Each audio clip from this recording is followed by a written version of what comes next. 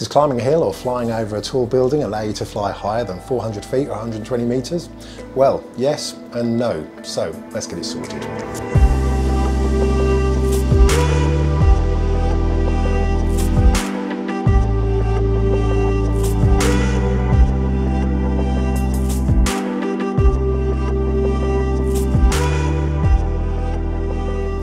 Hello, I'm Ian and I play with drones, and hello from the sunny Canaries for a week. But look, I had a really good discussion online with somebody this week who had posted some beautiful aerial pictures of a church, and he was very proud of the fact that he'd been given permission and had climbed up to the roof of the church in order to get even higher and take even better pictures.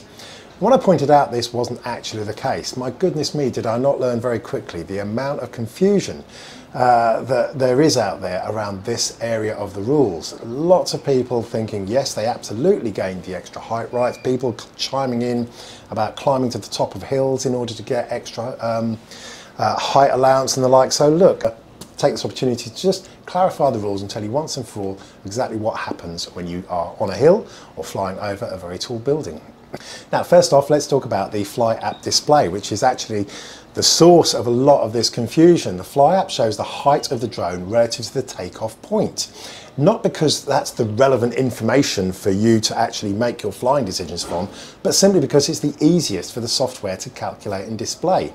But sadly, pretty much everywhere in the world, the rules on height are based on the altitude from the ground, not relative to the takeoff point, which means the indicated altitude on the Fly app is only useful if you're flying on dead flat ground. So what if you are not flying on flat ground? If you're flying over a building, for instance?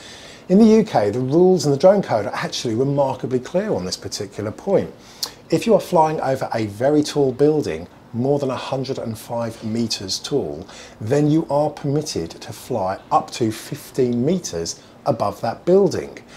But in practice, that gives you pretty much nothing at all, because 105 meters is a pretty tall building. There aren't that many of them in the UK.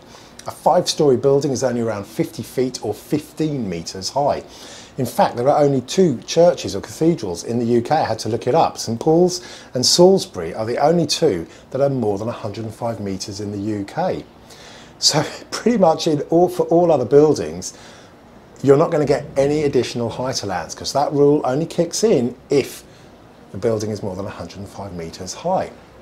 But even then, you only get use of that rule if the owner of the building has tasked you with a specific job. If you're just flying for recreation, tough, you don't get that at all. So the height of a building gives you pretty much buggery bollocks in terms of extra height allowance. Certainly in the USA, you do get additional height over the building. The FAA website makes it fairly clear, but not exactly clear. But in the UK, definitely, you do not get any additional height allowance.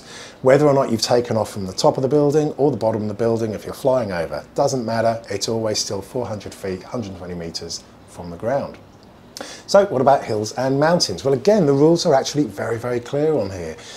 No matter, again, it's still about this 400 foot or 120 meter distance from the ground to wherever the drone is, not relative to your takeoff point. So again, no matter where you're standing, if the ground is rising up, if you're in the bottom of a valley, say, and you're flying uphill, then you can continue to ascend. And if it's a very steep hill, you can fly more than 400 feet or 120 meters from your takeoff point, as long as you're less than 400 feet above the ground.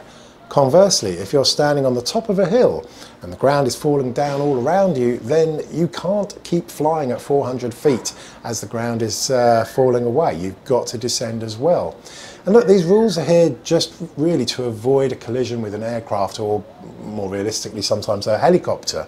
You think about it, especially if you're in a touristy area, if you're on top of a cliff or on a hill and you're flying way out, there could be aircraft that are actually lower than you. So that's why the rules exist. Hopefully that's cleared it up. Anyway, look, very quick video for you today, because I thought it was a clear rule, but yeah, sort of rule that if you didn't know about it, then you wouldn't know about it. But anyway, now you do. So, little thumbs up as ever, because that always helps the cause. Whatever you're doing, wherever you are, I hope you're staying safe and sane, and as ever, until next time, you have fun, happy flying.